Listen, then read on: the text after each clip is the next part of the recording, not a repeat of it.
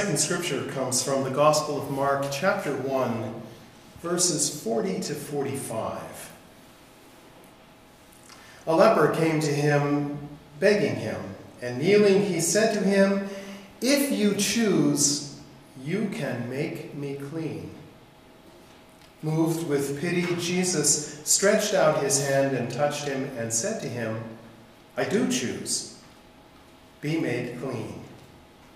Immediately the leprosy left him, and he was made clean. After sternly warning him, he sent him away at once, saying to him, "See that you say nothing to anyone, but go show yourself to the priest and offer for your cleansing what Moses commanded as a testimony to them." But he went out and began to proclaim it freely and to spread the word so that Jesus could no longer go into a town openly, but stayed out in the country.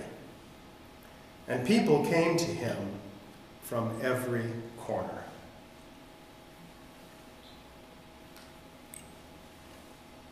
What an odd passage. And I can tell how odd I think it is because I went back through my database. I've never preached on this passage once. So here we have something that happens in Mark a lot. Mark does this. None of the other gospel writers have this kind of thing happen where Jesus will heal someone and then turn around and tell them not to tell anyone. But of course, in the Gospel of Mark, every time that happens, we know exactly what happens. They run off and tell everyone. And so the question is, what's going on here? One scholar back in the late 1800s, early 20th century, came up with a description of this that he called it Mark's messianic secret. And scholars have argued for centuries about what is going on here, why this happens. And they've come up with lots of different answers, some of which are satisfying, some of which are not. You can choose. Some say Jesus was using reverse psychology. He actually wanted them to go out and tell everyone, and he figured, if I tell them not to tell anyone, they're going to go out and tell everybody. I don't know. Some say that Jesus was realizing that it wasn't quite his time yet to be revealed as Messiah. And so being moved with pity and wanting to help these folk, but knowing that it wasn't quite the right time for everybody to know about him, he said, "Okay, I'll heal you, but don't tell anybody." Some say he was just trying to avoid becoming the latest celebrity healer. That everyone would know, "Oh, that guy that heals lepers is in town. Let's all go." Some argue that he was trying to keep his enemies from knowing that he was in the area. If they found out that he had been healing people, they would know where he was and come and find him. Some argue that because it was an honor-shame society, and it really was a culture that was set up in such a way that if one person received honor, they could only get that if someone else was shamed. And that Jesus, in telling people to be quiet, was trying to avoid falling into that situation where he would be honored for healing someone and everyone else would be shamed because they had not been able to do that. Some argue that what we're really looking at here is some kind of a mistranslation from the Aramaic. Jesus, of course, spoke Aramaic. Mark was written in Greek. And they argue that by the time it got to the Greek, the people screwed it up, and really Jesus had been saying something else. But that, of course, is just a guess because nobody has the original Aramaic words. Some argue that it was a literary piece and refers to the stories of Odysseus, where he had to hide himself and fake who he was to keep his enemies from finding him. Others say that Mark was puzzled when he looked at Jesus and he couldn't figure out why Jesus wasn't doing the things that everybody thought he was supposed to be doing as Messiah. And so Mark added these words into Jesus' mouth, these folks say, as a way of trying to explain why he wasn't doing what they wanted him to do just yet. Now, I'm the pastor. I've got the answers, right? You ready? I have no idea. Thank you. And frankly, I'm not particularly concerned about not having any idea. It's clearly a central theme in Mark, and it's a central theme in this passage. It was the first thing that I noticed, and I'll bet it was that you noticed too. When you look at that whole little pericope and you got this little piece there in the middle, Jesus heals him and immediately says, "Don't tell anyone." That was what caught my imagination. But I think if we get caught there, we miss out on some other possibilities. And so that's where I'm going to go with it. You can get caught there if you want. But for me, I want to play with another piece that I see in this passage. First, some details. Leprosy in the Bible is not the disease that we think of. Hansen's disease, or at least it's not only that. It's more a catch-all term that refers to any kind of skin problem that could range from ringworm all the way to Hansen's disease and everything in between. Fungal diseases, bacterial infections, viral things, all kinds of stuff fell into this word, this category of leprosy. Some were horrific. Some were relatively benign. All of them rendered you unclean. So in terms of your place in the larger community, it didn't matter if you had ringworm or Hansen's disease. The result was the same. You were ostracized. You were sent not to the edge of society, but beyond the edge of society. You were unclean. If you were a woman, you couldn't hang out at the well with the other women and talk about what was going on that day. If you were a vendor, you couldn't sell your wares. If you walked through the town, you had to shout, "Leper, leper," so everyone would know you were coming and could avoid even the possibility of being touched by you.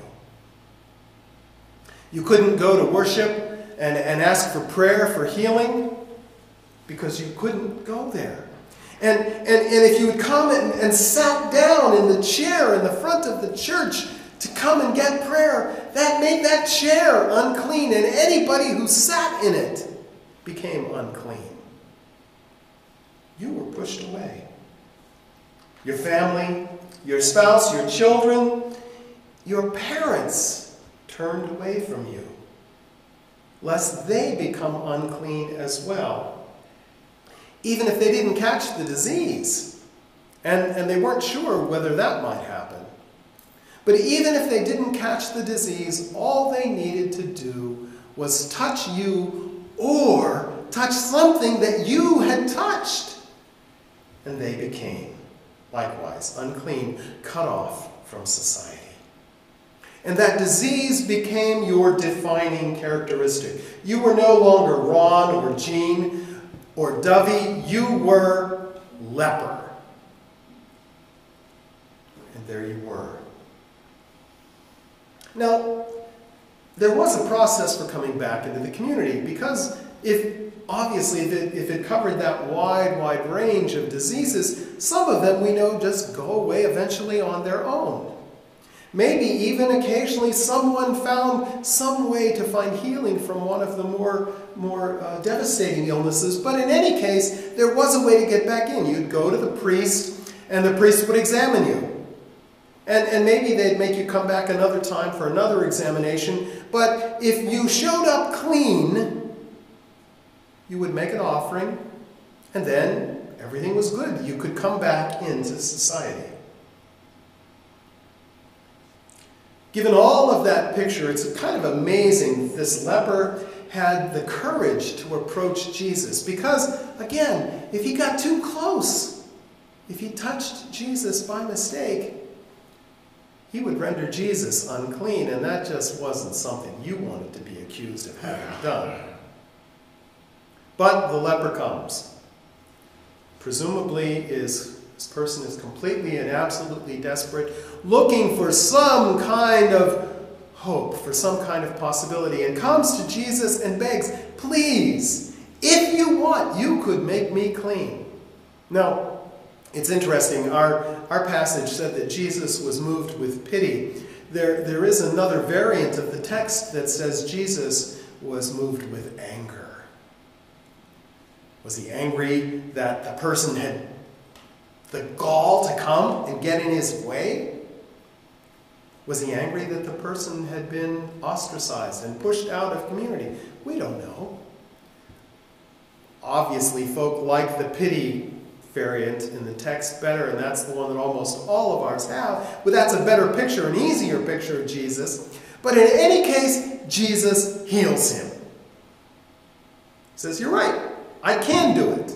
You're healed. Now go to the priest, do the stuff you're supposed to do, but don't tell anyone." Don't tell anyone. Seems a bit much to ask, doesn't it? I mean, coming back into society, people are going to notice. If he walks in the door and yells out, "Lucy, I'm home!"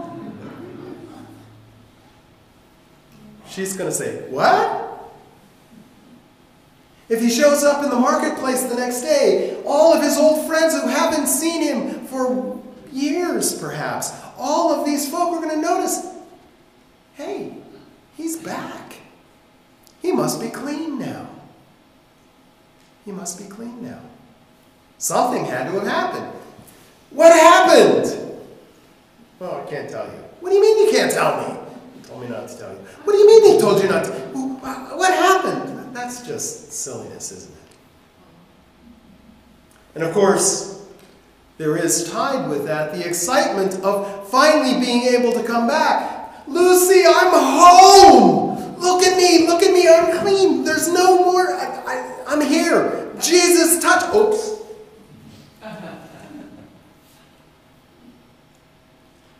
And so the leper does just what everyone would expect. The former leper does just what everyone would expect and tells this story of healing, of restoration, of hope, realized who in the world could blame him. But Jesus. The people hear this story and they all come running. All of them wanting something from him. They want to be the next one to get the miracle. And so they push and they shove. And I can all hear them, "Me, Jesus, me! It's my turn." Now, whether Mark strays into hyperbole here or not, we're not quite sure. But he says, it was so bad Jesus couldn't even go into a town openly any longer. And so he stays out in the countryside, and even there, they keep coming. Keep coming.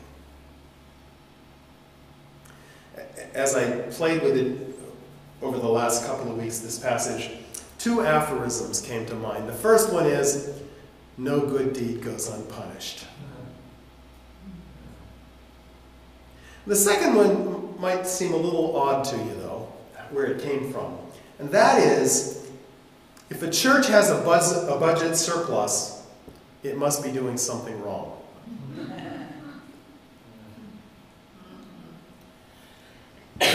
If a church has a budget surplus, it must be doing something wrong. Now, I've heard that aphorism again and again and again since my days in seminary, mostly from clergy. And Of course, whenever somebody says that, almost always it's someone who's at a church where they're struggling with their budget. And one of the answers that predictably comes is, well, that's just an excuse for poor stewardship. It's an excuse for poor stewardship on the part of the members of the congregations. If they gave more, there wouldn't be a problem with the budget. And it's an excuse for poor stewardship on the part of the board. If they were better at managing their resources, maybe you would have a budget surplus. And there's some truth in both of those, perhaps. But there still is something that is very true in the aphorism itself. If a church has a budget surplus, it's doing something wrong because there are lots and lots of needs out there that need to be addressed. And if you've got resources and you're not trying to address them, you're abdicating your responsibility. There's always more ministry to be done. That's my takeaway from this passage, that there was always somebody else for Jesus to heal. So much so that it felt like a weight on his shoulders. So much so that he wasn't able to meet every need. That it was more than even Jesus could do. There is always more ministry to be done. Sometimes the needs are obvious, aren't they?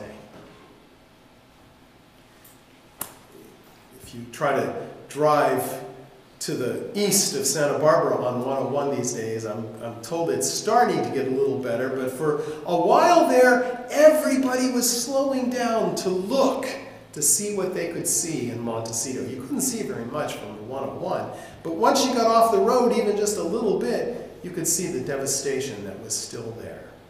And of course, me going the other direction west, what I saw every single day and still see is a parade of dump trucks carrying debris. Truck after truck after truck after truck. Sometimes the needs are obvious. If you walk down State Street and you see the number of homeless folk who are sitting there, it's obvious that there are some problems. Even come by the church some evening after 8 o'clock and notice that there are 2 cars parked here with 2 people sleeping in them.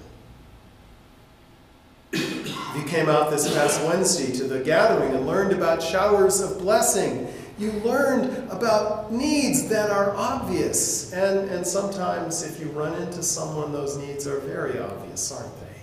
That they need a shower badly.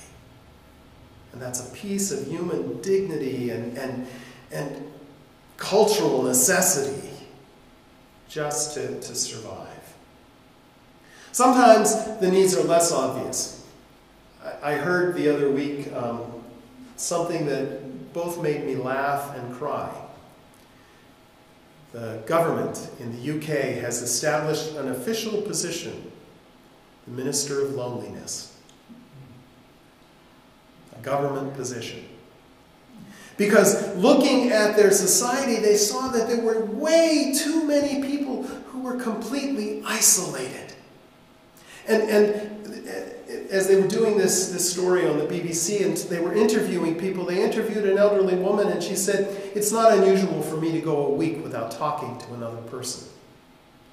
And I could go longer than that if I didn't push myself to go out and go to the grocery store just so I can see another person and answer their question when they say debit or credit." And so that loneliness, is that real? I wonder in our community how many people there are who have no human connections. And how easy it is to not see that. How many people spend all of their time and energy just trying to make ends meet while their spirits shrivel up and die?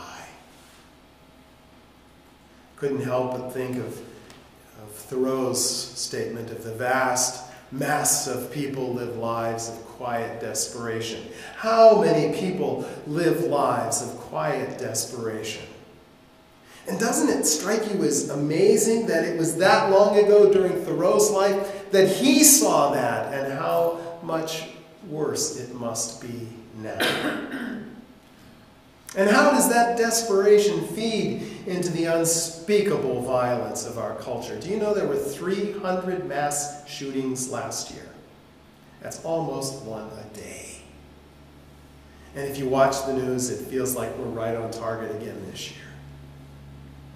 To the point that we don't even mention it anymore because it's so very common. People don't get upset or excited. Oh, 5 more people killed in Kentucky. Man, just another day, just another gun. I could go on. I don't know about you, I'm starting to feel a little dispirited about it. And overwhelmed. Overwhelmed.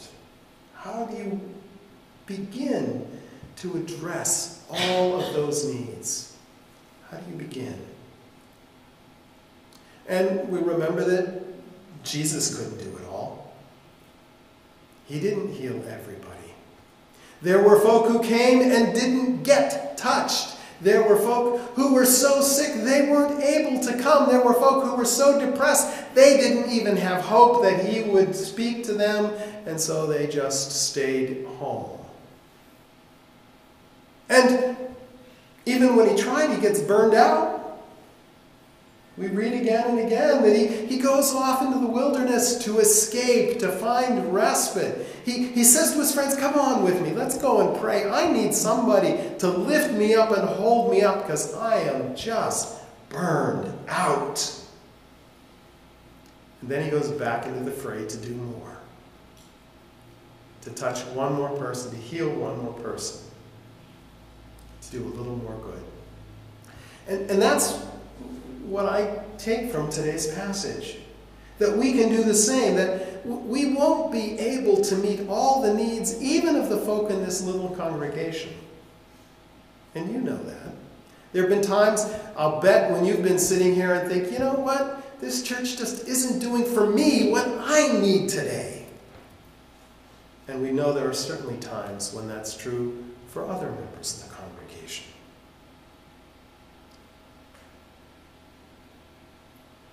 And that's before we even get outside these walls. And of course, that's where our call really is, isn't it? And to start addressing all of the needs, the hidden ones here in well-off Goleta and the not-so-hidden ones all around us.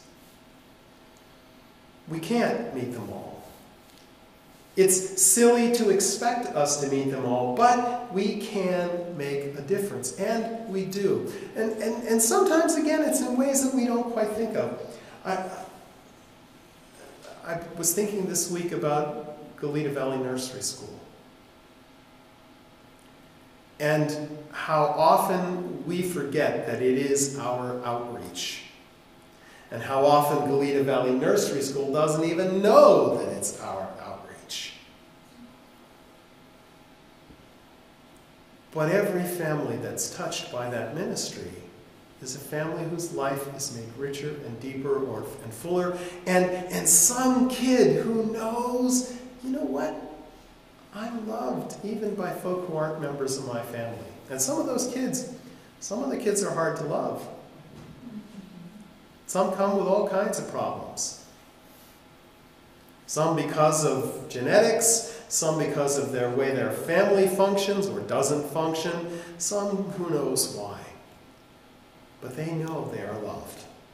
And it's heartbreaking because when a kid leaves our school for whatever reason, I watch the teachers cry. And I've seen it happen when they go to a parent and they say, this child has psychological issues that we cannot address. They need to be somewhere with a lot more intensive help. And then the child leaves and they cry. They cry. That's us, folk. That's us. As simple as opening the Red House to a 12-step program when someone gets touched there. As simple as opening this space for a recital and some teenage violinist gets to stand up and play in a room that sounds so good.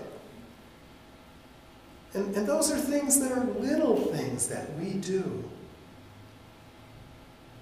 Maybe it's someone watching a sermon online. I have no idea who watches them. A couple people do every week. I don't know. Maybe once someone watches that online and says, that's just what I needed to hear today. Maybe it's one of you who gets inspired to go out into the community and do real ministry. And a lot of that's really quiet. I see it though, and I am astounded at more of you than I could begin to say, at what you do and how you do it.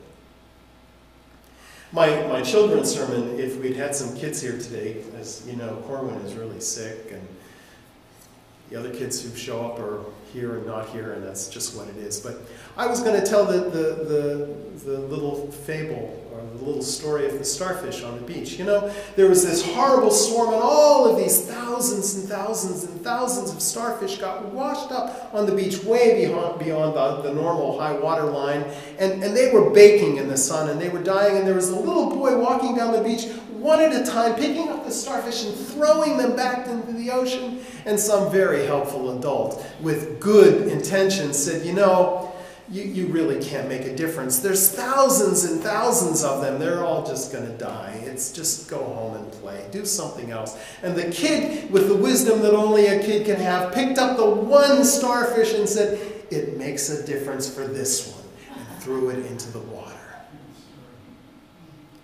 And that's what this passage tells us. Jesus didn't heal everybody, but he healed that one leper. And then another, and another, and another, and another, as many as he could. You and I can't meet all of the needs, even in this congregation, let alone in this wider community, let alone in this world that is so broken. But we can make a difference. Little bit by little bit by little bit by little bit, and it makes a difference, and it means something.